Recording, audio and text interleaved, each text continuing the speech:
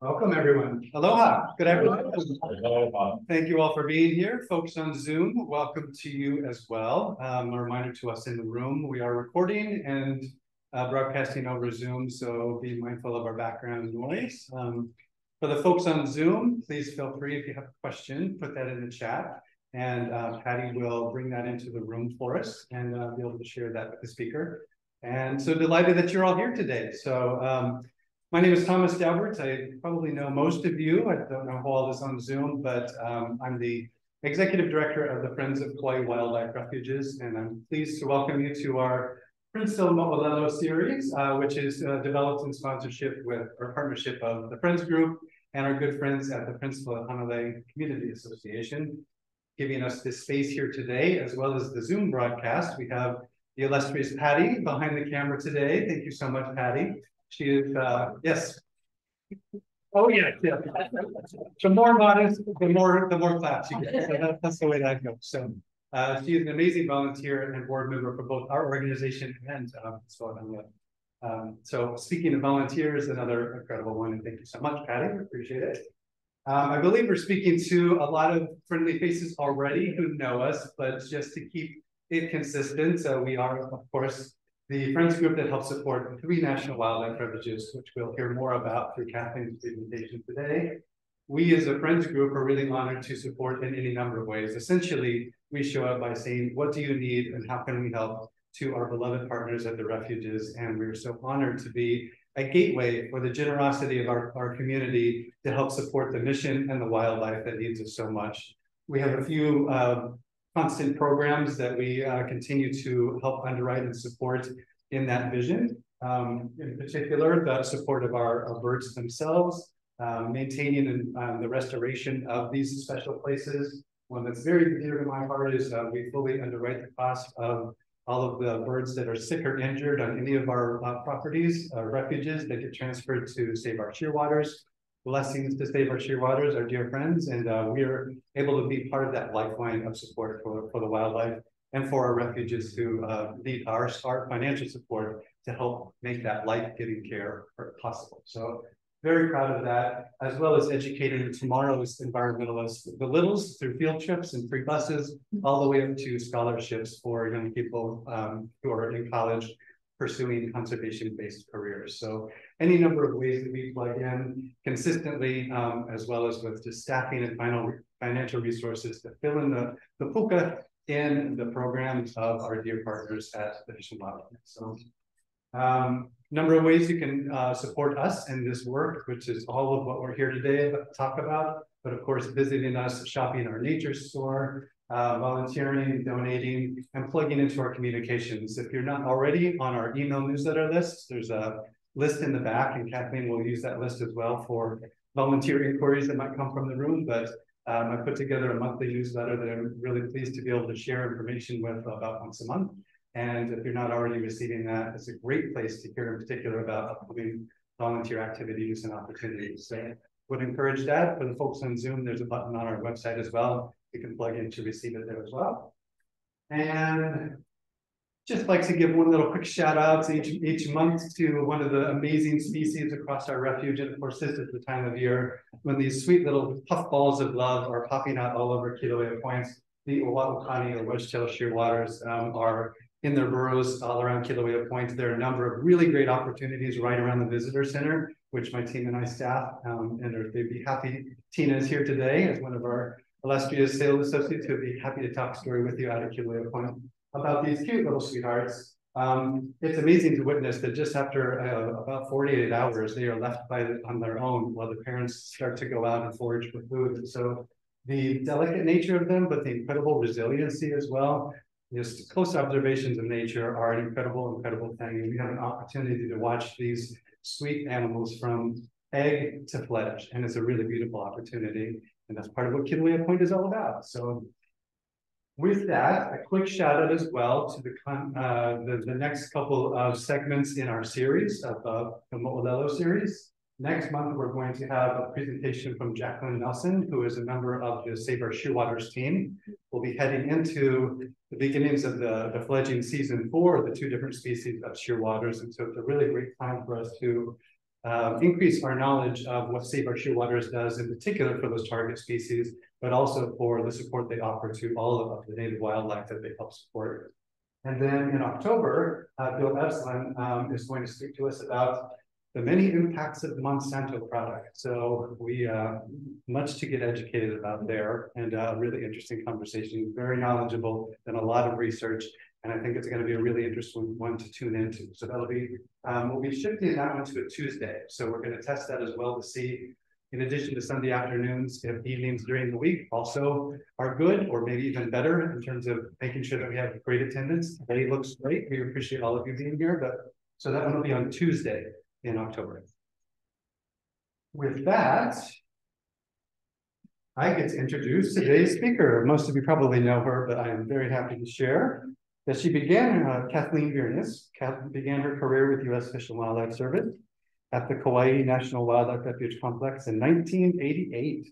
And she has worked at all 3 refuges in a variety of capacities, including conducting habitat management and restoration, biological monitoring, environmental education, visitor services programs, volunteer management, and of course, anyone in a brown shirt, much, much more. She also spent 8 years working in administration and public outreach with our organization and the Friends Group. And that's how I first had the pleasure of getting to know and working alongside Kathleen. And I got to learn so much about our wildlife and our history by working alongside her. It was such a treat, and I'm so delighted that life evolved, that all of her knowledge and her passion got to stay with our refuge, and she shifted back to her brown shirt. Kathleen delights in helping others cultivate a kinship with nature through meaningful outdoor experiences, especially through conservation volunteerism, and that's what we get to talk about today. So my distinct pleasure, welcome Kathleen, and thank you again all for being here. Thank you. Hi, big mahalo to Thomas, just an amazing director of our study group. We could not function without him. So much support. And besides just as a Friends Group director, also a very avid volunteer. So, and also thank you to all of our current volunteers who are here to support and answer questions for folks who might have them direct from the horse's mouth. Even though I've also been a Fish and Wildlife volunteer here, it's nice to have a variety of voices and people doing different kinds of work with us. So after we kind of move through our PowerPoint, people have questions, or they want to, you volunteers want to pipe up with some story, only good ones. All right, we're just going to jump in. I don't think this is going to take too long. I want to have a lot of time for questions and just exploring and wandering around the world of volunteering with us. But my first most important thing is the wildlife refuges on Kauai, they are your lands, right? There's important, and you own them. We're federal government. Wildlife refuges are part of the federal system under the Department of Interior, and they are your public lands. Even though you can't get into all of the places all of the time everywhere, they're definitely, you're stewards of them, whether you're actually working on them or not, because your taxes go towards supporting wildlife refuges. All right, we're just going to jump in. And by, coming out and actually putting your hands on the plants and the dirt and the birds out there, you're definitely making a difference. We'll go into a little bit why too, but like Thomas said, we'll feel a little bit like preaching to the choir, but there's people in here who I don't know, so we'll just make sure we got everything bases covered. But the Kauaʻi National Wildlife Refuge Complex is a group of 3 wildlife refuges. The signs are up behind us, but some of the highlights, first of all, Hanalei was the very first one. A lot of people think Kīlauea Point is because there's this historic lighthouse there. Actually, Kīlauea Point was the last one on board officially, but Hanalei was established in 1972. And both it and the next one that I'll show you a slide of was primarily to protect and create safe habitat as breeding habitat for endangered water birds. And Nene came along in the process of that a little bit later on. Provides critical nesting and feeding habitat. There are also uplands. A lot of people look at Hanalei and just think, oh, that's all wetlands, but there are upland habitat areas as well. If you ever hiked up Moʻolelo Trail, that the public can get into. Part of that is on the wildlife refuge. There's also some cultural space. There are some hayouts up on the hills up there that have been documented and explored by historic folks in the thirds. So Hanalei is well known for all the hollow fields, right? The hollow patches or lo'i. Those have been there long before it was ever a wildlife refuge. And when Hanalei came on, that practice, that agricultural farming practice stayed because it is a way to help manage the wetlands. If the federal government said, okay, all that's got to go, we're just going to do this naturally. It's never naturally when you're making rectangular ponds and mowing and disking. That's what you have to do for things. Is those farmers really help us keep wetland spaces open, provide nesting and feeding habitat for waterbirds. So the farmers on there have to go through, they have to comply with certain rules that are different than fellow farmers off refuge. We have requirements of them to help boost it and to make it even more safe and productive for the birds. So there's a few things that they have to agree to in exchange. They get a very good rate for being on the refuge and farming there. Very intricate irrigation system that began with the Hawaiians when they first dug ditches and created gravitational irrigation flow. Since that time, especially when Fish and Wildlife became part of it, there have been irrigation system upgrades and, you know, after blow up. In fact, our friends group had a great applied for a grant that helped with restoration after major flooding. So that's all part of it. And the cultural significance, of course, kalo is super important to Hawaii. That is the base, you know, kind of the foundation for Hawaiian culture. It's the elder brother, right, of Hawaiian people. So it has a super important cultural significance. In addition, after kalo, rice came along down there, and there was a whole period when white rice was grown down in Hanalei. So there's quite a bit of history about that too. The Haraguchi Rice Mill, there's still a nonprofit organization the Haraguchis have that educate people about the history of rice in the valley.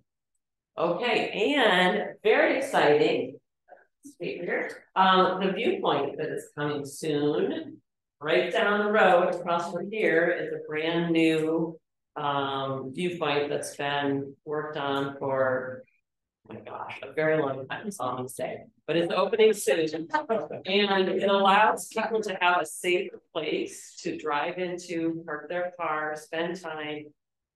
Everybody's used to pulling off on the highway there. It's so dangerous. And the more people on this island, the more traffic, the busier it gets, the more dangerous it gets. So for many, many years, it was discussed that we need an alternative. And that is finally going to have its maiden flight very soon.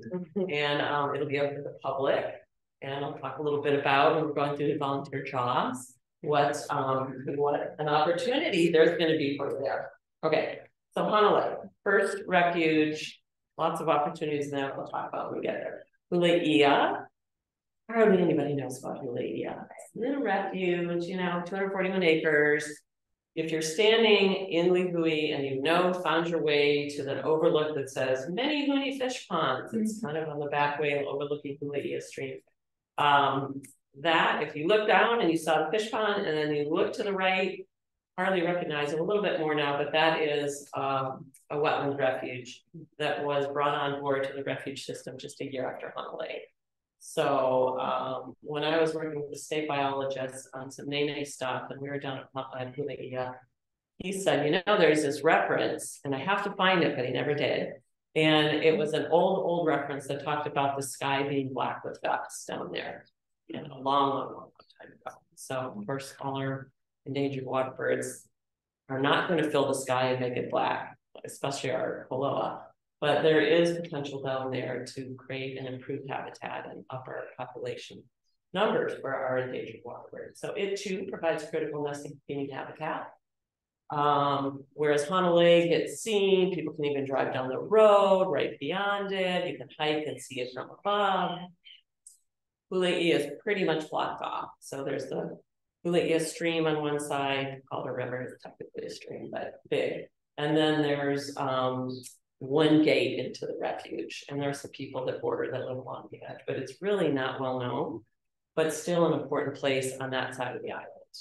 Also manage wetland ponds. There's no hollow down there. There was in the past. Hollow certainly used to be grown down there. But all that was banned for many, many years. When I first came on, there were cattle grazing all over there. You could walk through it without going on the big cow hummocks through the wetlands. And then, as I said, adjacent to the, what people call the Mini Fish Pond is Ali Coco Fish Pond. Actually, Ali Coco. It's been Ali Coco. I think the most recent name is Ali Coco. We are going to be, I think the game is going to be up pretty soon for Kīlauea because the fish pond is, there's a nonprofit working there now. There's a lot of restoration going on, a lot of education. There are neighbors, so there's going to be some partnering and some educational overlap in there. So I'm really looking forward to Kīlauea coming into its well-deserved, you know, anniversary's coming up pretty soon, right? 1973, it's this year. So we'll be celebrating anniversary. Okay. And then a lot of people know, right? Kīlauea Point is probably the one that everyone thinks of if they're thinking of a wildlife refuge on Kauai, because you're coming out, it's a lighthouse, beautiful. It's kind of focused here, but the refuge goes all the way up and over and extends up to that little point of land. Don't you know that? Originally, it was about a 31-acre parcel where the lighthouse is and the lighthouse keepers. When I came on with the refuge in '88, so this became a refuge until 1985. And the Fish and Wildlife Service had a presence in it because their staff that was working down at the newly acquired Hanalei and Kīlauea refuges would live at here. So Fish and Wildlife had a presence there. It was more of an administrative site. It wasn't deemed a wildlife refuge. It was just Coast Guard was giving it up. It was on federal land. It was perfect and convenient to Hanalei. And, you know, in time when the biologists were there, they started saying, oh my gosh, this is an incredibly important place and seabird sanctuary, you know, for the future that were not recognized as any endangered species. And the focus at that time was really getting wetlands into protection. So little by little, the community, the biologists were reporting things, even though it wasn't a refuge yet. In '85, that first 31 acres was actually turned into a wildlife refuge. Following that, over the years, the recognition of all those other parts, that extra acreage off to the east, was important too. And as developers getting ready to develop, there was a push by the community, and you can really, really, really thank the community for the foresight and the diligence and the insistence and the many people who work together to get the refuges. And it's full size, 199 acres now. Actually, maybe a little more if we get to Sunset Spot. So anyway, and when this refuge came on board, the focus was to be able to have it be a protection for the birds. At that time, there were no nene on the refuge. That didn't happen until the early 90s. So although they're a big part of it now, the nene didn't come on board until there was a captive release out there in early 90s. That's lucky enough to be part of it. But it was also about educating, because there was an understanding that people who, you know, all these seabird colonies are out in the northwestern Hawaiian Islands right now. And you really have a hard time getting people to grasp what the importance of that is, or they can't get on a plane and go out to the They can't get on a plane, travel to British shoals. So this was a way of bringing that education to the people in a way that they may not be able to get. All the other islands, we have mongoose, so mongoose on Kauai, so they're actively, you know, nesting, good reproduction of seabirds, even though they've had some issues of predators, not nearly as bad because of the lack of mongoose. So this was an opportunity to have wildlife education, to bring that right to the public, including school groups. We'll talk a little bit about that and talk about jobs you can do. And then also the lighthouse, of course, the historic lighthouse is there. It's a way to be able to do interpretation about the whole history of that. And then, of course, managing habitat and wildlife as a conservation point. So it had a little bit more multi-pronged because of the public piece, and it was definitely not going to be cut off to the public. When I first came in 1982, I was working on Newell Shearwater's College, and you could drive your car out there, and the gate was always open, and nobody barely ever went out to the lighthouse. Like, how did you drive out there? There's nothing out there. And And then over time, even before it became a refuge, habitat was being restored to native plants, and it's been a journey to get there. It looks nothing like it left in 1980. Pretty amazing. Okay, so those are the 3 places where you could go play. All right, who volunteers? Find yourself in my closet. Notice everyone is in there. Maybe. Sometimes some people who are not before. She was here for a short time helping, but she's the daughter of Dan Moriarty, who was really the first refuge manager and who was passionate about native plant restoration at a time where the options were about 4 different native plants that were out there. Really. So, collecting off the cliffs, and good friends with the Robinsons on the other side were also really into native plant restoration.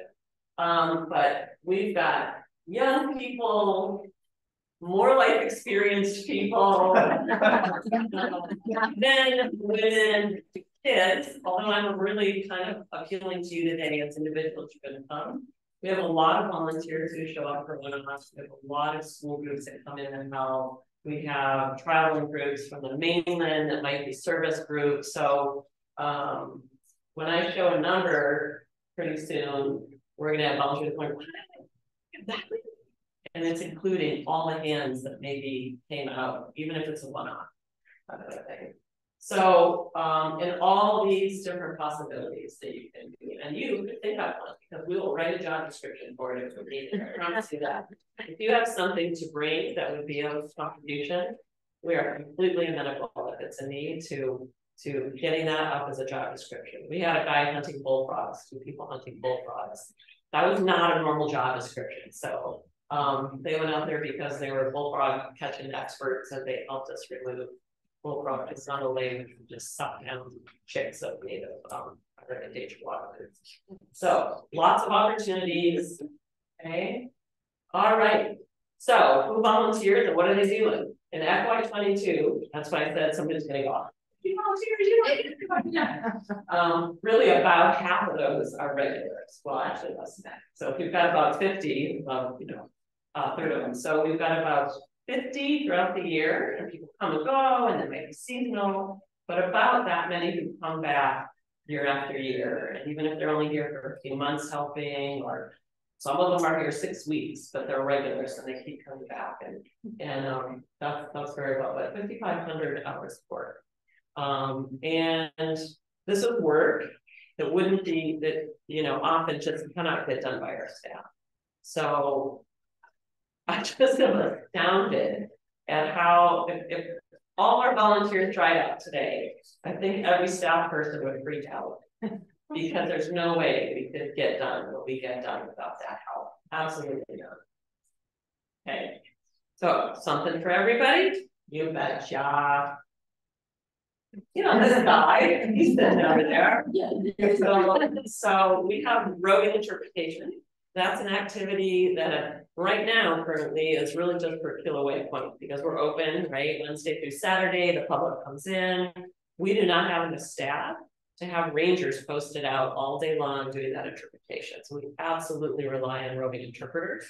And one of the super important jobs that is part of that, besides educating the public, answering the questions, inspiring them to care about the environment, our Hawaiian wildlife, our habitat, but in even a bigger, broader sense, which is, you have a wildlife refuge probably right here. You can go find out about that. So even expanding the word out and being aware beyond our own refuge complex is bringing that awareness to other people that, you can go find that on a map and go visit. But we have folks that come out who cannot walk out to the point. So we have the golf cart service, right? Put them in a golf cart, take them out.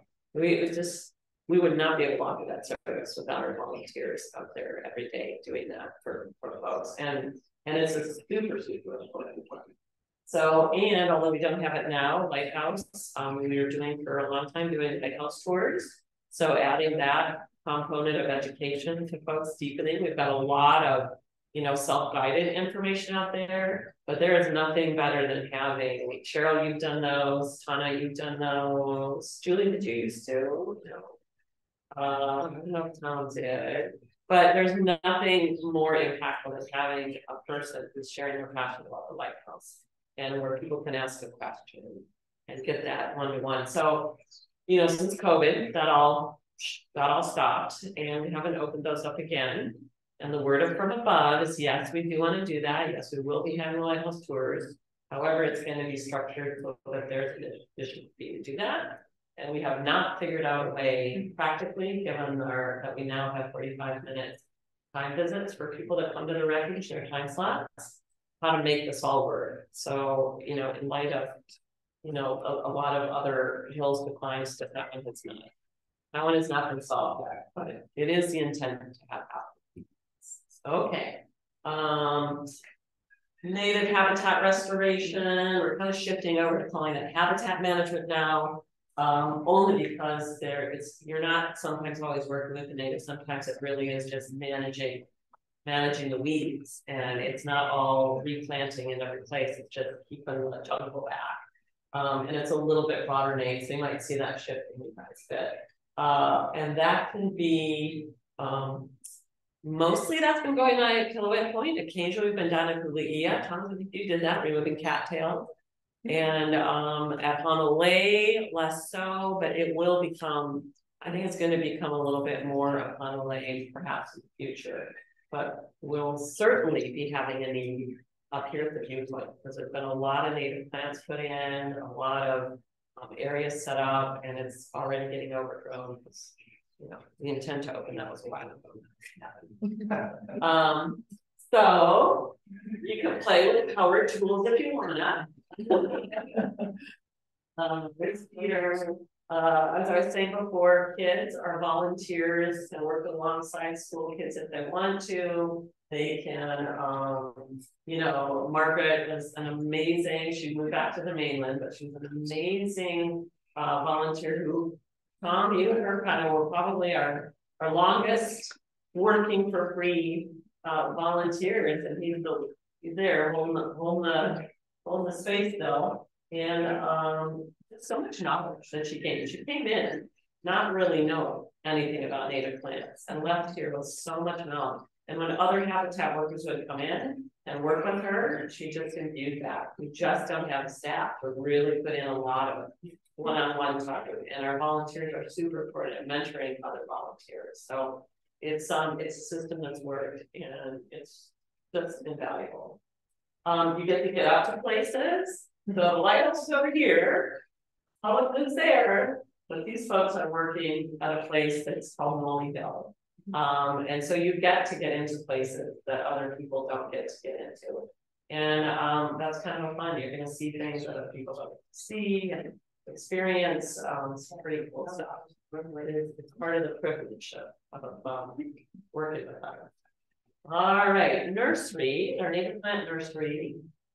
Oh my gosh, since I first started there in '80, there's always been a nursery. It's gone through different iterations, ups and downs, shrunk, expanded. There's going to be another brand new native plant nursery down at Hanalei this year. There's funding for that. So this has played a really important, especially in the beginning when there weren't really anybody growing native plants out. For us to just, for Fish and Wildlife to go say, oh, I'll put in my order for, 200 Hina and 50 alpaca. And so when it was first going on, when I was there in '88, we were collecting and processing seeds, and everything that got planted on the refuge came from what was propagated at the refuge in the greenhouse. So since then, there is the National Tropical Botanical Garden. There's an amazing team there, and they grow all kinds of stuff. So sometimes we get plants from there. And it's good to shake it up a little bit. This year we had a cuckoo intern who was like, whatever the Hawaiian version of Johnny Appleseed is. That one man, oh my gosh, he brought in a whole, each 5 or 10 years, we get an influx of different species of plants, and we'll plant them out and try them, what works, what doesn't. And he just brought in a whole new kind of slew of native plants and really expanded the table of native plants. And I swear, you could get anything to grow. So sad that his 11 months is up, but he's passed on that knowledge. And that is all part of what you, if you're going to work in the nursery and have zero experience, it doesn't matter. You can walk in with no experience. Somebody's going to be there to guide. We've got handbooks. We've got, directions, all kinds of guidance for you, your staff, and other volunteers. Nobody has to be an expert in anything. You come in at the bottom of the learning curve, and there's nowhere to go but up. All right, let's see. Okay. Oh, and part of the nursery is that these are all nursery photos, and you don't have to just be like, oh, I'm in the nursery, in the greenhouse, and I'll be in there. You're welcome to jump out, and sometimes the nursery needed to get greenhouse needed to get plants put out, and they would ask, and so the nursery team can be just as much part of the habitat maintenance team as well. You can do whatever you want with us. Okay, environmental education. Let's see. Raise your hand in here if you're volunteering. Oh, you've done that. Yay. So that's a piece that is a little bit different than being a roving interpreter, because you're actually working with the school groups. And we have a very specific program for third grade called the Albatross Life Cycle Program. It is geared for the learning standards for third grade, and so it's a very well created program, and it includes classroom work, paperwork, and then volunteers going into the classroom, as well as volunteers helping with the field trips when the kids come out, because they have several field trips that they get to do when they come out. And then they have an end project at the end to produce something. So it's a big full circle education program, and the kids love it. They don't forget their lessons from it. They're super excited to be out there. And so that's the Albatross life cycle. It includes being able to take apart something called bolus. So that's a pellet that albatross herp up, before the chicks, before they leave of undigested matter. And they get to like go through that and look and see what's inside it, the squid beaks, it's the plastic. And it's a little sneaky, so that always adds to the fun of it. And those are recompacted, right? Like those materials are reused, and it gets to be part of that. And then, so this is Elise. She actually was a retired teacher who really was instrumental in forming up this with our educators and forming that whole program. So this was one of those cases. She really had the desire that we fully volunteer led and handled with minimal staff input, because she knew how scarce our education staff was. Everybody at our refuge does multi-jobs, and mostly rangers are all bee collectors too. So being able to have volunteers be such an instrumental part of that and really carry the ball was her intent, and it's been amazing. It really has worked out that way quite well. And then we do have other, like the Albatross Life Cycle Program that's geared to a third grader. There's our others programs where a school might call up and they really want to have their 8th grade come out for a field trip, or they're coming from off island. We have what used to be called Elder Hostel. It's now called Rhodes Scholars. And Rhodes Scholars are waiting. But they'll come out and they'll have a group, and they will often request for some kind of an education support who can do it. So that education can be everywhere from preschool up to taking an adult group through.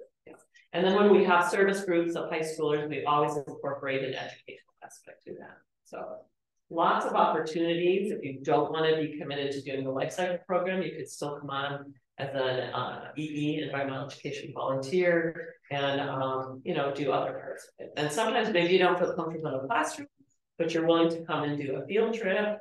You might learn about the whole program and opt for part of it. So lots of possibilities for that. Okay, wildlife monitoring, biological monitoring, there are a few names for this. And this has been more, the big one with this is the avian botulism. So that's come on board. Avian botulism is a disease that has run through Hanalei. It's deadly for our endangered water birds. The trick to managing it is to getting the sick and dead birds out of the system, getting their dead body purposes protein source out so you can break the cycle. We'll go into that whole long thing, but just know that it's a disease that wasn't always on the refuge, and it kind of bloomed up. I think it was 2011 when it really started becoming a regular issue, and it goes up and down in terms of its intensity and severity. And right now we're, knock wood, in a pretty mellow place with it, but at any time when it starts happening, there's a need for volunteers. And even though we're in a low, mellow place with it, we have avian botulism and volunteers out there pretty much every day of the week, covering all these and more, walking the banks of these, doing bird surveys. So you don't have to be a bird expert. You're going to get the training to be an avian botulism survey person, and you will learn how to identify the birds. You'll learn how to, you'll get your little kit. You're going to pick up dead things. So you have to now be too squeamish, or be willing to get over it. It can be stinky and wet and rainy. So that is one possibility. We have Cheryl accompanying. Sometimes we have these periodic counts, like the annual nene count that the state does all over the state. So when that happens on our refuge, we try to count every nene on all our refuges, and that takes teams of people. So volunteers will come along and help with those at times. And then we also currently have no biologists and no biotech staff on right now. Never, ever in my life. Don't even get me going. Okay, so we have volunteers who've been doing this alongside biologists in the past, at work, have been here a long time. Yuka and Louise both have done the avian botulism surveys down at Hanalei, but they started helping staff, and now with no staff, they basically are the ones who, and Patty, you help with that, and Thomas is helping that. So we're starting to grow a little bit bigger of a team so that we're not just dependent on these two volunteers, because when Louise runs off to Midway to do this work, like that albatross monitoring on Midway, we want to make sure that we have volunteers who are trained and can do it. So again, these are two volunteers who mentor other new onboarding volunteers to learn how to do this. That kind of work is a little bit trickier because you're going into areas without staff that are really, now we're talking over the hill on Moʻolelo Point and Crater Hill. So you need to learn the areas, it's more physical, and everybody wants to get this close to an albatross. And they're not handling the birds, they're just reporting nesting and hatching success, and fledging success. And it is such important information. And we not have them gathering it, there would be this big, huge hole in what we have, because there was intense monitoring when the birds first started nesting on the refuge. And it was, I came in '88, they were already monitoring it. First attempt in 1976, not so good. Refuge expanded. There was attraction in '82 and '83 to bring the albatross to the point where the lighthouse not there, but Molly Hill right nearby. And so every bird was banded. Every year, the crew nested with each other, was meticulously reported. Because you're talking about maybe 20 birds, 20 pairs, birds, very small. It's grown now over time, but the needs of the biologists are to focus on threatened and endangered species. Laysan albatross are not threatened or endangered, but there's this scientific, in me that says you can't lose. You don't want gaps where this is so important. It really was a new colonizing albatross colony. It's hard to grab that. Kind of nesting there for a long time, everywhere. So how do you capture and kind of track what happens when a new colony is forming? So that, kind of started on its own, and then with a little help with bird decoys and voices, we attract them to a place where we'd like them to be and can safely manage. So that information, without volunteers doing this right now, there would be huge gaps in the data. And so for me, having worked on those nest counts in '88 on and so up to '97, I'm so grateful that even if our biology team can't do it because it's not at a high enough priority level for Fish and Wildlife to say, no, you go count albatross and let the endangered water birds, die on lay. That's not going to happen. So again, super important. and skilled, it's a building a skill. They've learned it along the way, alongside staff, or anything better.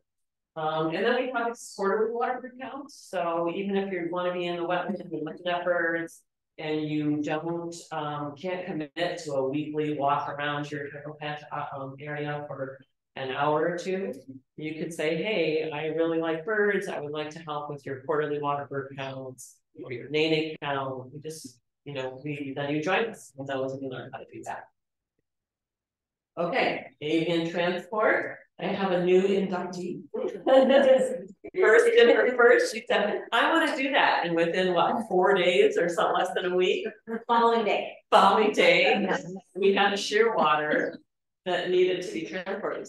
And this job is not, it's not a frequent flyer sort of deal because it's super hit and miss. Like we might not have a bird that needs transport for months, and then we'll have one that needs to go. And avian transport is basically that we have a volunteer who, you know, there might be a botulism bird that's been given its injection by the staff, but it needs to go to SOS and save our shearwaters. This is where Thomas was talking about the fully underwrite the recovery. So all the birds from the refuge, they will get treated if need be. And this is in the field because the faster you give an antitoxin to a botulism bird, the more likely they'll live. Then it goes back to the office for a little bit and gets assessed. And then a call goes to a volunteer. Hey, we have a bird, can you get it to SOS? Because once it gets to the Save Our Shearwater folks, who are the rehabbers, they are the experts. We, you know, staff does triage and SOS does saving, hopefully. That's the goal. And then sometimes they will even have like, and you know, an albatross, it looks like it's in prison, but it's going for help. So it could be anything from a duckling to a bird in a cage. You don't have to handle the bird, right? Stick it in your vehicle. You just have to keep it quiet and cool. You can't blast clean your radio going. You know, you can talk softly and lovingly and encouragingly to it, but it's mostly going to be sort of dark and quiet on its journey. SOS is now, they used to be out in the Humane Society, they used to be out there, but they have moved up to Wailoa Homesteads. So they're kind of closer to the North Shore.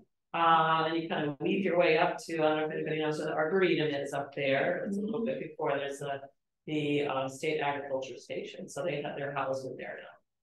So it's a little bit closer to us. It makes it a little bit easier. Sometimes staff on those birds, we have cuckoo interns if they're available. And then we have this little, you know, kind of a list of people who said, just call me whenever you need a bird transported. It might need to come from Hanalei, it might need to come from Kīlauea Point. Rare that it would be from Kīlauea because we're not really doing much down there. So it happens though. All right, nobody's going to ask you to stick a needle in a bird, I promise, or put a tube down. It's really just transport. Okay, maintenance and carpentry. These jobs so far have been really kind of one-offs, except for our lighthouse. He's like, you know, this guy is handing the key off to this guy. And he was a main lighthouse keeper, he just liked to do it. He would go in and every week, because the lighthouse, we're not open to the public, but when we were, it needed to be cleaned and wiped down. It's a salty environment and it's a historical building. So if you don't, sometimes there's leaks and you got to wipe up water. So every week now, John, who took over that job, he's almost COVID time. He goes in on a Monday, it has the lighthouse key, goes in there, cleans, keeps it all beautiful. And he's like a many, the baby hardly sees him. Well, visitor services staff don't because our schedule is Tuesday through Saturday. But there are other staff there on Monday and he's completely self-directed. He learned the deal. He knows what he has to do. He goes in and he does it. And then he reports his hours. So if he has questions or he needs something, then he reaches out. But he really is quite, and he's happy to be, just happy to be out there on a day when nobody's out there. And he takes pride in the work that he's doing. He's invaluable because our staff can barely keep up with the other things we have to clean. So it's a super cool niche thing that's really easy for him to just take on. This is one of our snowbird volunteers, and we had a need. We had this big albatross display, but every day we move it, we're worried about it. So we asked them to build us a rolling platform. So much easier, so awesome. There are many jobs that are Like our head maintenance person, Stephen, would probably love to have people helping out with. So you come in with a skill and say, hey, I can paint, I can carpentry, I can fix motors, I can, and I promise you that we can put it work. Yeah, I can mow big fields, I've been on heavy equipment. So there might be a training that would be offered to you if you're going to do that. This guy here, Tom, he does everything. Native plants, he mows, he does roving interpretation, and this is what I'm finding from many of our volunteers. They you know, come for this job, and then they start to gather up into their heart and their arms all the amazing extra job that they want to do already. So this is the avian botulism survey. Talk about it a little bit. You go out and teams or not. It's my son, and Bob told him, and his girlfriend, and got help, and there's low, there's COVID, and then they totally got into it. So you walk the dikes, you're looking for dead and sick birds, might in your nose. If you find, you would call a staff person, your phone, I've got a dead bird, or if you're getting ready, go to the office, and they will come out. And in this case, it's probably a dead bird because of the plastic bag, but they will get it back to the office and do what they need to do for triage, and then they'll go on to SOS, and then you can carry on with finishing your survey. The biggest, probably the most vulnerable of the birds is the Kīlauea, or endangered water birds. So they're all over there in the back. So have a look when you head out. But all the endangered water birds are vulnerable. Any birds, or opu'u, which is a black-crowned heron, not endangered but indigenous. An egret could get sick. But the nature of their feeding and their style and the way that botulism perpetuates, they're the most vulnerable. And they're also our Kīlauea, our native Kīlauea, are being hybridized in other parts of the state, right? So somebody brought in mallards to have around hotels years ago, not really thinking, and they started hybridizing with our native Kīlauea. So having a pure native Kīlauea strain, they were starting to get diluted. You see these kind of mud ducks over on Oahu. It's like a mallard, it's a Kīlauea. And when they started doing testing, they found that Kauaʻi was the cleanest of all those. And Kauaʻi also shut down the mallard situation pretty quick when it was starting to be understood what was happening. So you can't tell somebody they can't do it. Don't understand that, but you can't. But there's a lot of education to try to get farmers and landowners that have ponds to not take another kind of duck. Don't bring in mallards. And Hanalei in particular has there was a lot of studies done by Kathleen Viernes, who's a grad student doing DNA testing, and Hanalei in particular is not really, it's very clean, it's not really hybridization going on. So it's super important that we keep that place. It's kind of like a 4C port, or what could happen if we want to try to transplant pure non-hybridized Kīlauea somewhere else. Anyway, so they are the main vulnerable ones, and they are, even though we're looking out for everybody, that's a big one that we get concerned about. When the die-offs happen, they're probably the most effective. Okay. So you might get your feet wet, even if you're not stepping into the edge of a pond. You're probably walking through wet grass. It's usually a morning job, maybe an hour to 2 hours. Next level is our detector dog program. And this is another super cool thing that volunteers did. So detector dogs, in this case, they're dogs that are trained to smell sick or dying or dead birds. And the whole point of walking around as humans to do this is to get them out of the system. So dogs' noses are way better. There was a study that was done to determine, is this really a good idea? Is it worth it? The training. And the dog's ability to find birds that humans miss was like 100% better. So way, way exceeded what a human could do. And it's understandable. You're talking about a hollow cut like that. There's no way you're going to see into the middle of that. The best you can do is get the stuff at the edges. Maybe you smell, maybe you wander out, but the dogs are just invaluable for doing this. And dogs can be trained to smell, be sniffers for all kinds of things. Right? And in this case, they go through a training program. It's a little bit more rigorous when you have to have a dog, but they do not have to be. These are Deborah Boat crosses, 2 dogs.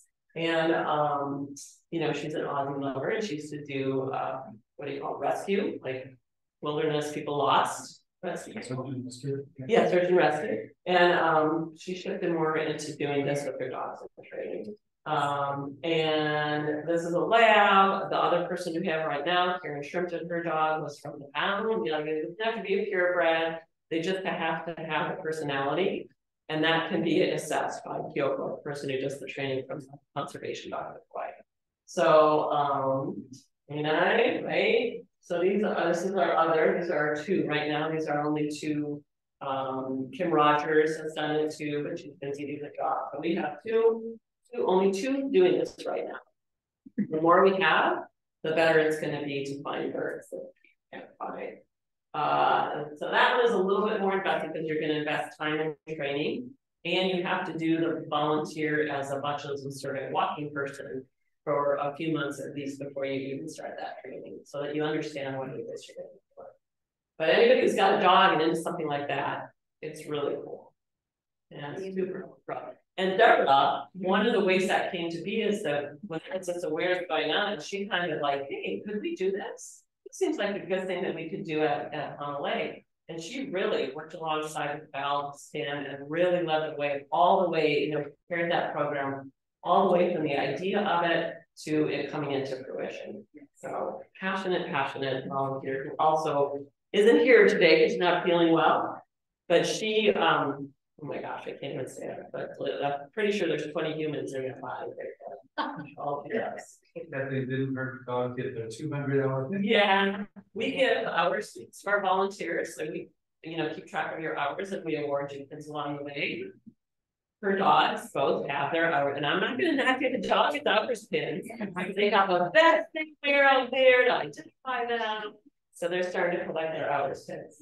All right, what you get? Your time, your energy, your sweat, because that's going to happen, I promise you.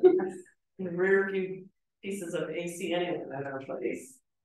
Yes, and the work of your hands. So that's what we're looking for. And that time piece, it could be a weekly commitment to something or more than one thing. It could be, as I said, intermittent. You know, the weekly is ideal because we know, and then you're connected to the refuge. But whatever you can give, we're happy to take it. What you get, uniform, t-shirt, they're rocking them back there right now. We've expanded quite the variety, dry fits for the field workers, nice polos for the rovers, dark blue, light blue, hats. So just to, you know, but you need to be identified so that you, as a volunteer, when you're out at the refuge doing your roving interpretation, people know that they can go and ask you questions. If you're in the field, like at Hanalei, which is not acceptable to the public, it really helps our carol farmers because they recognize the blue shirt or the blue hat, and they know, oh, I don't have to go kick another tourist out of the patches, you know, because it interrupts their work. We want to make it easy for them. And then also for the public to know when a volunteer is at the edge of a carol patch and they start walking, they'll hear the camera, like, oh, excuse me, this area is off limits, and they have this, you know, authority. So your uniform required, there's certain things, right? Close-fit shoes, wear your uniform. So you get that, we can buy that. And then nature store, Thomas briefly mentioned it, but part of your perk is that you get a discount in the nature store. So it doesn't matter where you work, you could be, you know, schlepping through the fields on a lake, but everybody gets the discount. It doesn't have to be Kīlauea points people. Talked about this, you get into places, you know, you can get into the lighthouse at times. You know, you just have to organize that with staff to be able to go inside at certain times, or get into the refuge a little bit earlier than the public might. If you've got friends coming and you can't be there during the regular hours, you just work with us to be able to come out and visit at off hours. And then into places, the work that you're doing takes in some pretty cool places. You know, even if you're like a roving interpreter, right? You're not doing biological monitoring. We're trying to give opportunities, especially to our rovers, to be able to go up and go along with our biological monitoring team that goes up there, so that they can better understand what's going on in the colony, because they're you know, the guests are out there and they're looking over to Moʻolelo Hill to see what's going on. When our rovers get to be up there and have an opportunity to go to the colony and help with the data collection, not a long-term commitment, but even a one-off. It's kind of a little bit of reward, and we've been doing it for a while. We try to kind of get that as a little reward to get up close and personal with the albatross. All right, so yeah, helping plants, our birds, young to old, few to many, anything that you're doing is really helping. And then, so that's what you get. You get that good feeling, a happy heart for contributing in all those ways. And then we have every year, at least, we have a volunteer appreciation. Or we try to shower you with our love and appreciation, which happens every day with it, but it's sometimes we're, you know, you're doing your thing and it's hard to really show how much we appreciate you on a day-to-day, even if we're saying it. But we really do try to have at least once a year, at this point right now, have an appreciation event where we can have fun, other volunteers can meet each other, because maybe a Hanalei was some survey person has never met a rover, and just kind of build a family feeling, the ʻohana feeling of our volunteers. In the past, I'm going to be honest, I feel like our program was so much more together with training and everything. I think it's right now it's our lack of staff that I feel like we're just doggy paddling or whatever, you know, say Kīlauea paddling, but they're way above the water. So doggy paddling with their heads above the water. So, you know, we want to at least be able to do this. And recognition, we have your pins, we have special awards we give, lifetime achievement, a whole new award, which is for people who, you know, maybe they don't do a lot of hours, but they've been coming for 20 years to do it. And we like to honor and just really show our appreciation for that as well. Okay. All right, and this is part of some of the things we've done recent.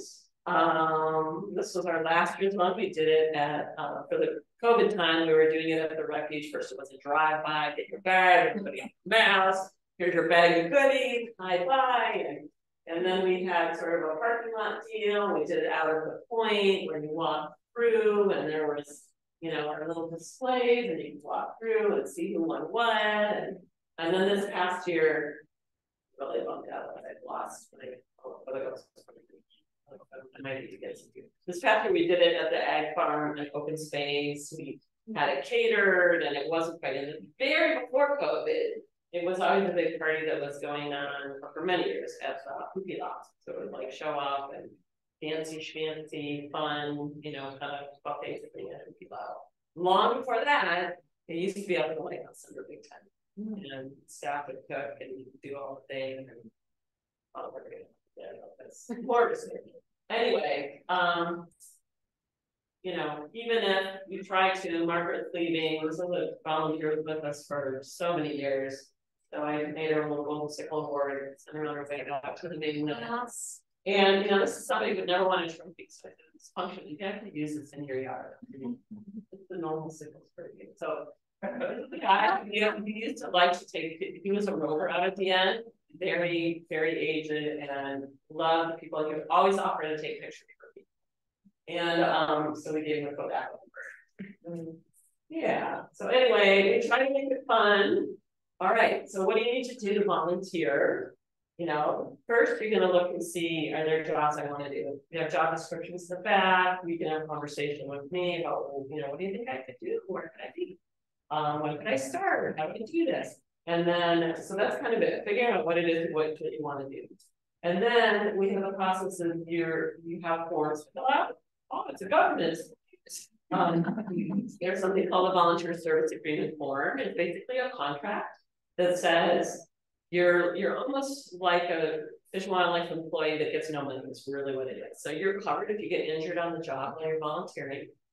And you have an injury and you've got to go to the doctor, you'll go through the whole workers' comp thing. So here you would be covered by us. There's a process that you would go through the reporting. We've had it happen before already.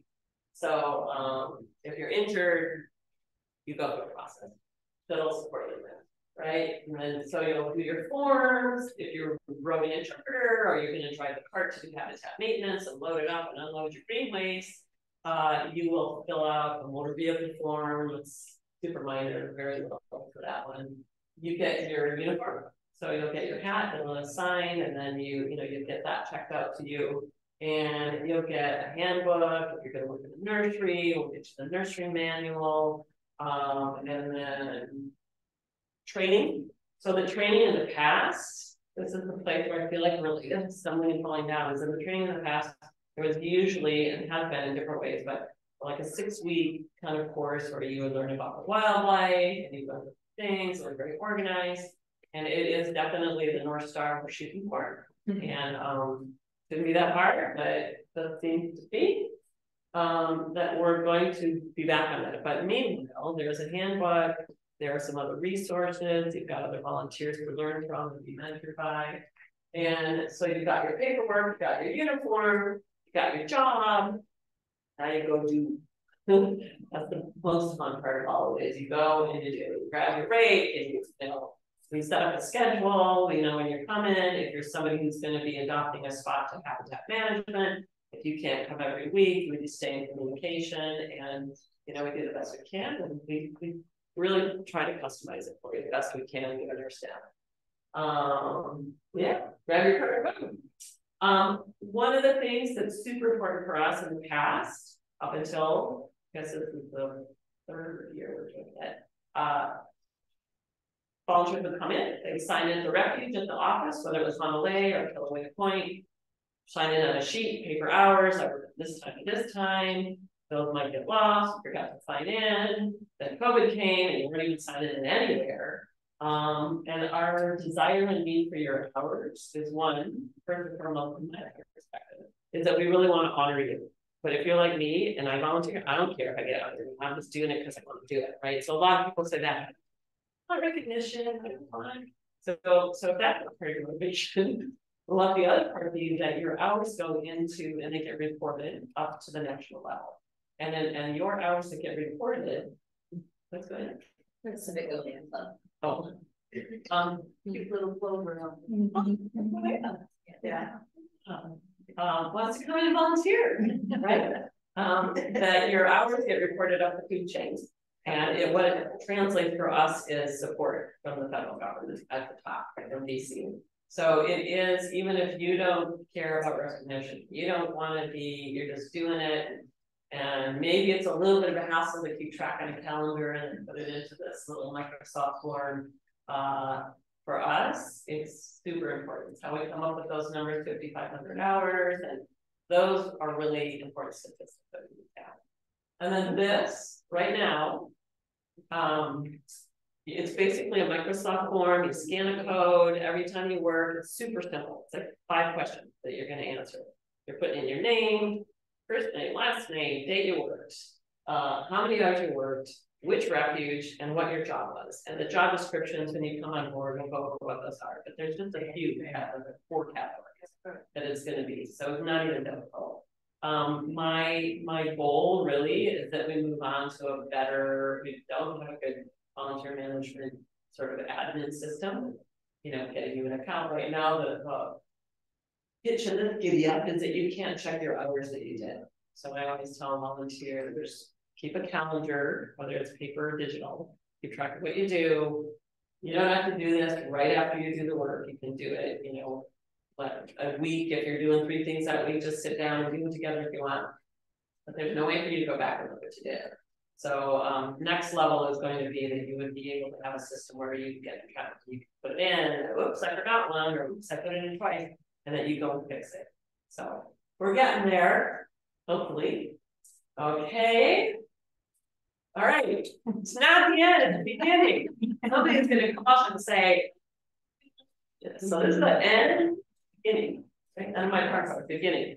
So I think I'd like to do question and answer, but really what I first want to do is introduce. So my current volunteers who came to support and wonderfully wore there. If you're already a volunteer, could you stand up?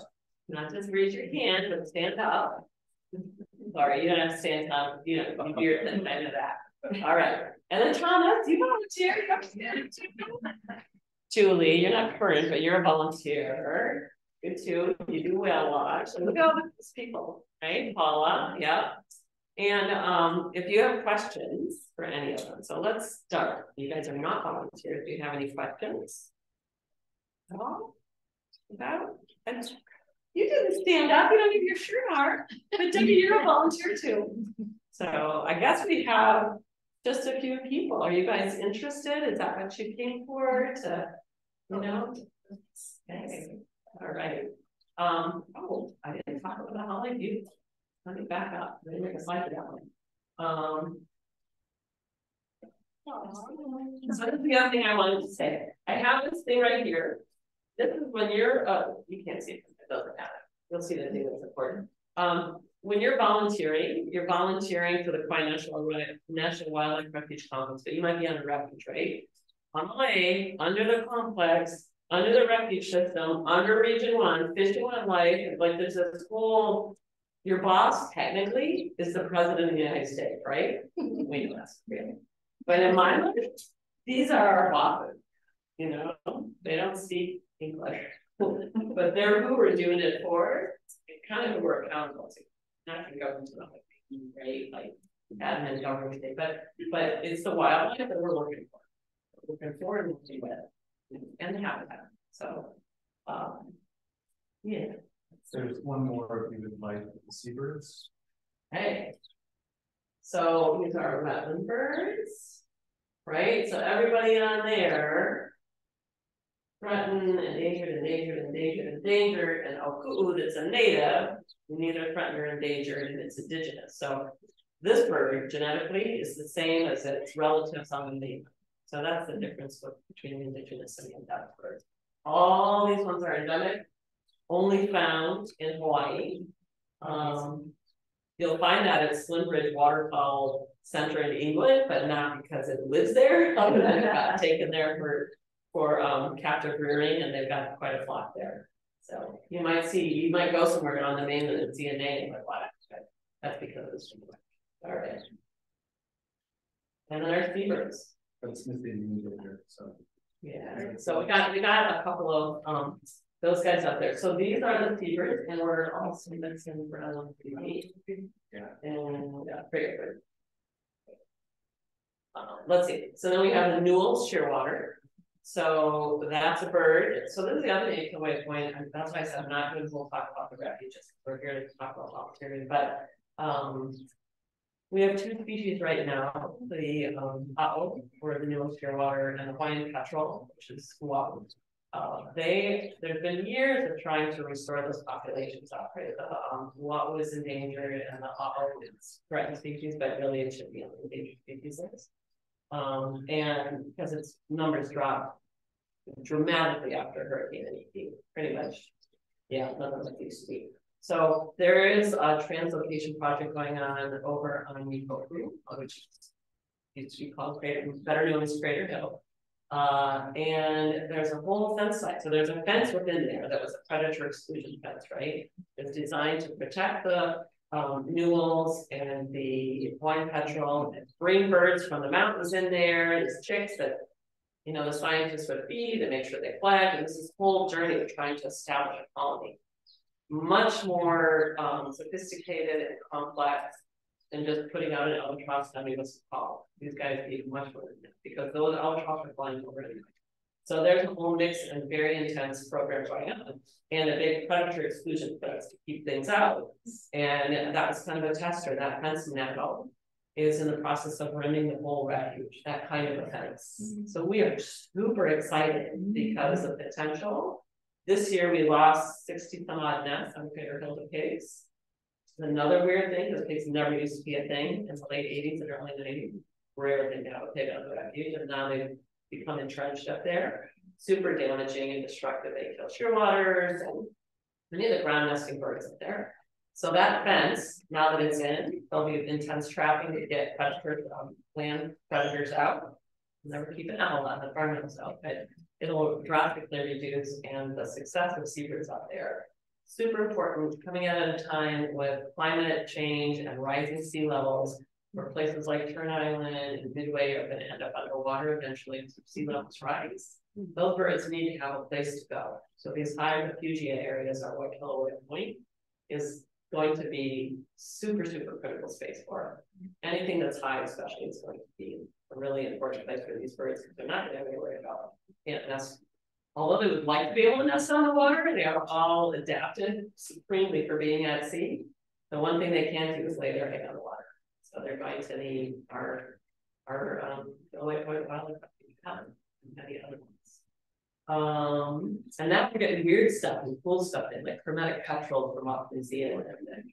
Yesterday, a magnificent, we've probably been here for a little while, a magnificent frigate bird, and those are off like Central, far not normal to be out here.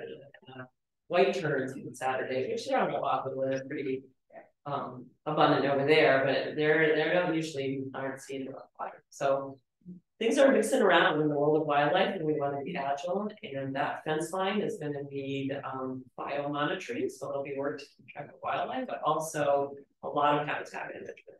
So right now, our main maintenance habitat guy, Stephen, is working with some detail leads from the Maine Fish and Wildlife to try to come up with a strategy to manage. I don't know how many thousands of feet it is a fence line.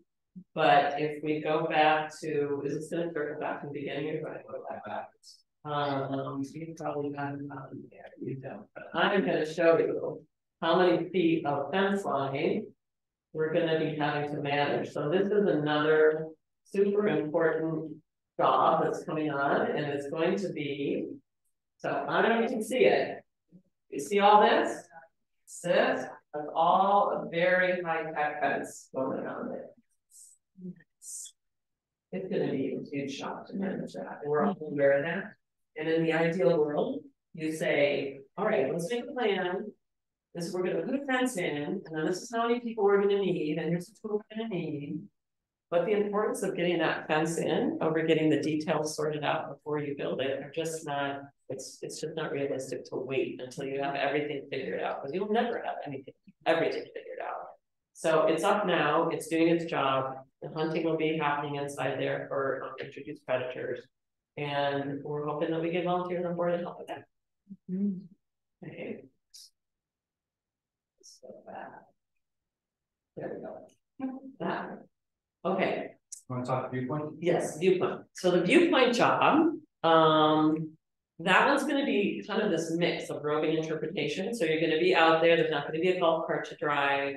It'll be 3-hour shifts. So it's probably going to be like, I think it's going to be a 9 to noon, and then a noon to 3. Is that right? Yeah, 3-hour shifts.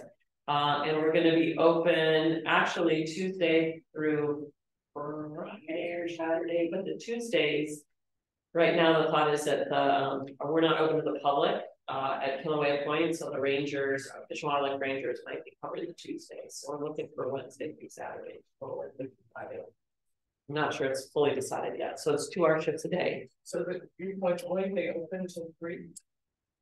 I think that's the plan. Unless it's another place where we've got a gate that closes and opens, but we have no idea what's going to happen with the public. At Kīlauea Point, you kind of have to be going there, and we do get trespassers into that place. They climb the gate, no, but it's going to be a bigger issue here. I think it's right on the highway. It's going to look like, well, I just want to see in there. So this is another one where we're going to kind of figure it out as we go along. We certainly can't afford to have staff out there. We're like, we're very few people. Kupu interns will probably be helping with that too. So maybe if there's an extended time. So right now, the intent for getting volunteers is for 4 days a week and then 2 shifts a day. The morning and then the afternoon one. Okay. And like I said, no, and then that, what that? How many cars can go in there?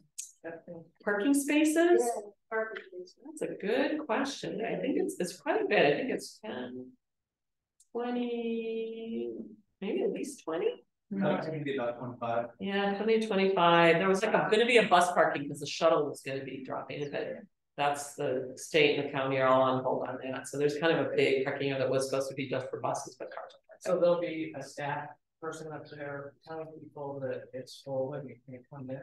No staff person. It'll be maybe either open automatically in a timer, It's going to be a self-guided. There's going to be a bathroom, but it's not no running water. So it's like a kind of a fancy pit toilet. And the volunteers would then just be there to answer questions, maybe have a scope, point things out. And then when you're not busy with the public, the idea is that they would be willing to do some weeding and pulling weeds, because right now it's pretty easy to get the weeds out where they are. And if we can keep up with that, that would be good. There's a lot of energy went into planting some islands, parking islands with native plants. And so that would be kind of a mixed job of doing that, a little bit of weeding, and then maybe tidying the bathroom area. There's not trash cans. There's maybe a little one in the toilet area, just in case somebody has to put, sanitary stuff in or something. But it really, there's no running water, as I said. So it's really going to be just, hopefully, paper isn't flying out the door, and there's a little bit of just tidying up that piece a little bit. Is there a limit to the number of people in there at any one time? I don't know that anybody's going to be able to manage that. What's going to happen is that there's not going to be a parking spot.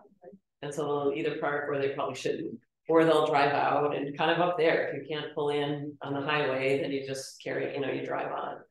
I kind of don't anticipate. I kind of think at the beginning, maybe, especially when the locals are, I want to go see, I've been waiting for it. But because people are traveling, back and forth, if it looks busy, they might go, I'll catch it on my way back. And no, but none of us, honestly, I don't know that anybody really knows what's going to happen with the open gates. What's the reservation count at the lighthouse? How many people can go in a period? Yes. Oh, and that's completely different because our parking situation is completely different there. But it depends on the time. Like when we we might have 46 reservation slots open, like at 10 o'clock, and then at 10:30 we have to stagger it, right? Because they're limited to 45 minutes. These guys aren't going to be limited to anything. You're going to go in and take a nap on the lawn if you want to, there's not going to be it's going to be nothing like Kīlauea Point in terms of managing the guests there. It's free, there's no cost to get in, there's beautiful signage in there. It's going to be really, really a cool place. A great view has been carved out to look down. Yeah, I think it's going to be really special. So will there be picnicking? Well, we're not going to be set up for picnicking, but I don't know that there's going to be a way to, I think the ideal would be that people would eat there, but I don't think we're going to be able to. It's a good question. I'm not sure if that detail has come yet, but that we're going to be able to say you can't do that. The other thing about that place is that you're not, at Kīlauea Point, you're right in there with the birds, right? So picnicking is not good because you're dropping food and then it goes to the raft and the raft goes to the ground. Up inside there's nobody nesting, there's nobody, you don't have native wildlife habitat. I know that birds have trees and stuff, but you don't have nene. I mean, they might show up, but they really haven't been inside there. Yeah, they may show up eventually, but they're really not regularly in there. Yeah, so I think it's going to be another one of those things where it's so new that we'll be, being agile and shift to the need and really make it, manage it as best we can, and we'll find out. So we'll get a counter, keep track of cars, respond to an issue, and then we'll know that there's a problem because something's come up or someone's reported, and our volunteers will be there. So that's helpful because, yeah. How many volunteers are you planning to have? Well, that you feel is the limit, more better. Yeah, I think, as Kīlauea Point, the ideal is the two, because when somebody's running the cart, you always have somebody out at the end, and there's a big area. At the viewpoint, I think we can do fine with one, but if we had such an overwhelming need that or desire, like, well, we want to do that, we have 20 people who want to volunteer, there'd be no reason to double up. But I think we just don't know. I mean, you might get bored, you might be there for 2 hours and you get 3 people in, but this is why we're going to have the habitat management piece of that in there too, where you're going to go ahead and do some weeding and, just caring, maybe there'll be planting, maybe there's going to be a time where we need some outplanting done on it.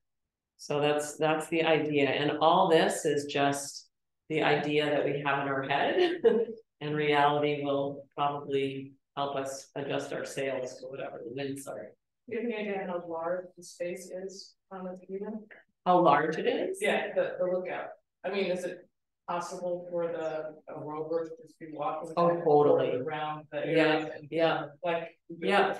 Because there's signs. So the way it is you drive in, you park. There's a bathroom, you'll see that right away.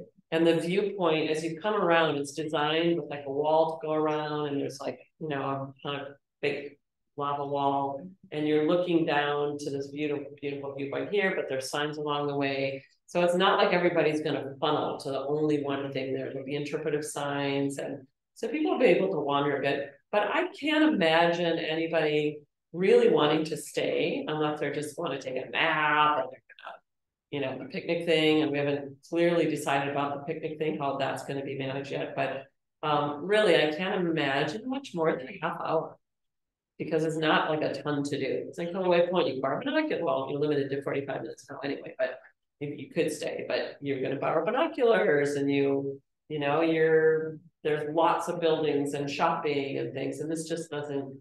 Will there be scopes up there? Well, we're not going to have them mounted there as far as I know right now. Might be a future thing, but I would definitely like to have volunteers be able to pull one out of the back closet. And yeah. I think the one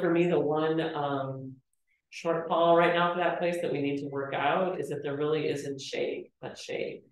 There isn't a building to go to get out of the weather. It's huge, and I don't understand, and I think.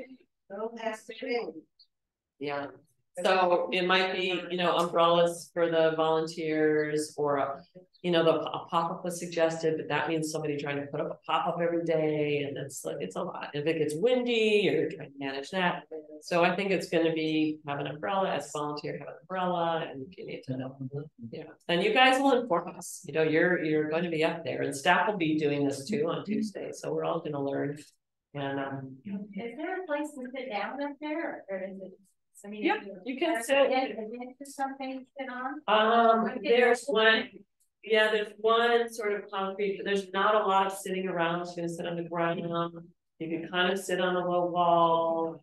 So it really wasn't designed to have, you know, stay here a long time and hang out. It's designed to kind of be interpreted that way. But for the volunteers, you know, we'll have a chair that can be pulled out, and maybe scopes, and yeah. There's this instant things. You know, so you can move to where you want to go to get in shade. Yeah, and I think we'll be okay to be able to test out, you know, try things, do things, and see how it's going to. Is there anything that they take away from there? A stamp, you know, a sticker, or, you know, that say I was there? Yeah, so right now we are having new stamps made. So we could consider having a volunteer. That it wouldn't be just leave it out because it'll disappear. So that could be part of the kit. You know how we were before running kits up and down during COVID for Kīlauea. The volunteers could have a kit that staffed, because the storage space is quite small in the back behind the bathroom. But there could be a little kit there that has the scope, a tripod, a stamp thing, and if they have their booklet. But a lot of times they'll go into the bookstore at Kīlauea Point and get it. You know, but if they're not going to Kīlauea Point, it would be great to have that stamp there. So that's a really good suggestion. I'll put that on the list of needs. Yeah, it's something that they can take and say, see, I was there. Yeah. So, and I would love to hear from you guys, for our folks who haven't volunteered before, and I do want to be respectful of people's time. It's getting close to 4:30, but let's, I guess I would want to start with, if you have any questions offhand, or what you were thinking about you might want to do. Do you live here full time? I do, yeah. Yes. And so is this the first time this opportunity is coming on your radar? Or all right. I'll be in touch with you. Awesome, thank you. It's good to meet you in person. Thank you. Now how about you? Yeah. I'm just interested in what you have. I'm really interested. Yeah. Figure out what to find on the phone. And do you have any questions maybe for our volunteers in the back? Like just, you know, how they like it, how they've been. It's horrible, you know. Wrong answer, Tana. But that's what keeps you going back. is you gotta find the humor and what you're doing that you're enjoying it. And that's really important. And the work can be hard. I mean, I'm not gonna some people working out. You know, she's been out here in the hot sun at the end with her power tool and like sweating, and you know, you can pick as much time as you want, but I'm sure, you know, you come over there during the hot and you know, and maybe you've been at the point roving and you had a difficult person, you know, that's a personality thing, right? You need to know what you like to do when you're out at the point roving. You want to be a person who's good with people and, you know, really happy to be engaged with them and stuff. So, yeah, and we can have that conversation. I'm happy to have that conversation with you. We sit down and kind of feel it out. If you're not sure where you fit, we can work that out together for sure. I think it's interesting how volunteers can actually be a source of information for the staff, people who don't have the time to have eyes on the ground for everything. I'm thinking about the weeds. We spent a lot on Moʻolelo with the albatross. And how you know this 2 years ago that there was a class there and there's some run a loop. Yeah. We would never have known that if she wasn't up on that hill looking at the albatross, like, why does this bird have a yellow fan? Yeah. And he's been back 3 years now. Right? And so, you know, that kind of information is like the grateful question, why is it here? Why do you come? And all of a sudden, we're going to start seeing more albatross coming from Midway, who were banned on Midway, and then start, I mean, that's why one came here. Why did that one not go back to where she was born? Why did she come to Princeville? And if you don't have eyes, you don't have that. Yeah. And another critical level is that you've got out there, or especially you, because she's out on Princeville Moʻolelo, where the pigs are, is reporting back in, oh, I've got, you know, 5 dead shearwaters, looks like pig traps, and then she works with, lets us know, Pacific Rim know, and then they can focus their hunting. So, you know, the boots on the ground, like that's really, the more people who are trained to know what they're doing up there that can feed in information, the better we can respond and manage. Are you gonna say that? I think those birds are here for the same reason we are. It's better here. It's a good place to be. Yeah, yeah.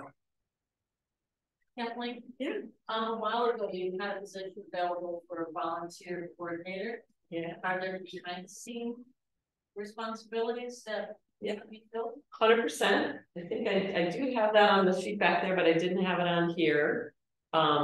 And actually our friends group and their unending support were ready and willing, and we had actually a part-time person hired to do that because it's easier to know that you've got this if we can, and the friends group was willing to fund it, and at the very last she kind of fell through. So that all just sort of fell through right not too long ago. August she was going to start or something. Month or two ago, yeah. Starting now. So now, in the midst of everything else, we're kind of regrouping on that. So yes, there's always been the need for that help. In a volunteer position? Yes, absolutely. 100%. Yeah. And then that kind of volunteer who would be getting into our files, which is fine. We would go through like a kind of a security process, you know, you get like a security clearance and you get a PIP card and you would have access into, and there might be things to do that aren't quite that level too, which is why we were talking about doing it as a job position too, because that would be a little more involved, but we're working. So if you're still interested in doing it, right, come see me. We'll work out what you can do without that level. There's probably totally things that you could be helping with. Anyway. Yeah. Yes. You have time after this. Absolutely. You're my only one, I think, unless you want to do it. Yeah, we can chat. Sure. I had time for that. If you're okay, and Thomas and these guys will be taking that. Okay. Yeah, I really want to thank, like I just look out and this, it really is like a family of volunteers, even though everybody doesn't see each other. If you work at Kīlauea Point, you tend to see, especially if you're rogue, you get to know, but eventually at some point there's an intersection. The newsletter that the Friends group puts out is just invaluable. So even if you're not coming on as a volunteer, you can totally sign up to receive that because it's the Friends group newsletter, but Thomas is always tapped into what's going on with that page. I just have not had time. When I first came on, I'm like, there 3-5-page long newsletters, and it's just there's so much. So funny. And since Thomas is doing such a bloody good job, we don't need to think that. They better need it. I'm grateful for that. So yeah, even if you leave today and you're not, you know, you're not going to volunteer, you're not sure, still sign up for that newsletter because that'll surely inspire you some more. Right. And so thank you all. Thank you. Lovely to go to volunteers.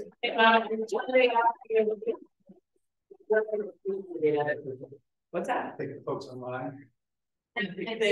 You're out there. Yes, thank you, everybody. I have no idea who's out there watching, but welcome. If you are interested and you want to get in touch with me, I can give you my work cell number right now. Grab a pen and a piece of paper. Okay, I'm going to second do that. I'll put it in the chat too. Okay, that's great. You can do that. Then you can find it there. I'm going to give you 2 things. You can add the email to the chat. And the yeah, so my work's out 808-278-8650. And my work schedule is Tuesday through Saturdays. So if you text me on a Monday, I may not see that till a Tuesday. And if you text me on a Tuesday and it's Wednesday opening time, you just be patient. If I don't get back to you that day or immediately and you're feeling like, I really want an answer, just poke me again, drop it again. But I try to get through, I have 2 emails and I try to get through those volunteer ones as dedicatedly as I can. But there's a lot going on and I wear their hats. So just be patient with me. Don't let that deter you. Like, just don't be afraid to, you know, bug me. Okay, I do the best I can to get back to it quick. And it won't take long to on board. Right now, you tell me what you want to do, we'll sign a form and we'll get you going and I'll start setting you up. We'll do an orientation. You know, the ideal is doing an orientation as a group, but it's just not happening that way. So I'm happy to do an orientation for whatever you want to do. If it's avian botulism training, that one is going to have to wait until we do a training because that's probably going to be maybe in the next month with other kupu interns on. It's a little more involved, so it takes more time. So be patient about that. Meanwhile, you could buddy up with another existing avian botulism volunteer and go along and shadow even before you have the training. So even if you're not running out there on your own and you got training, you can still get a feel. It's also a good way to get a feel of whether you want to do that or not. So if that's what you're interested in, let me know, and I'll reach out to some of our avian botulism volunteers and see if they're willing to take somebody on to shadow. Hey, thank you. One feedback from the chat before you yes. on. Thank you very much for this very informative, much greater appreciation for all that goes into caring for these precious creatures. Looking forward to being able to volunteer in the future. Thanks. Okay. I'm very nice. Do you get to say a name? I'm just one. Thank you, whoever that was. They've actually logged off now, so all right. All right. And spread the word, even if you know, just make sure that people know there's a flyer on the table out there. It says volunteer opportunity. If you're thinking of somebody, just grab it. It's got my email on it and phone number. You can take that sheet, take a few if you want, and hand them out, and just have people reach out to me. I'm happy to talk volunteering. I'll see you. Yes, we. Yes. She's one of our. So our snowbirds come periodically, right? They're here for a few months, and we have this like slim time right now where we can use roving help. And then Debbie's here for not sure how long time. 3 months. All right. Okay. Thank you, Kathleen, for all you're doing.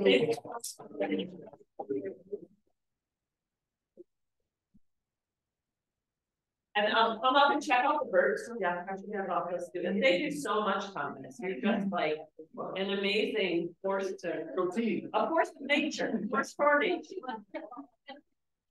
Yeah, you need help with the chairs. That's Thomas. Yeah. Yeah, that's Thomas.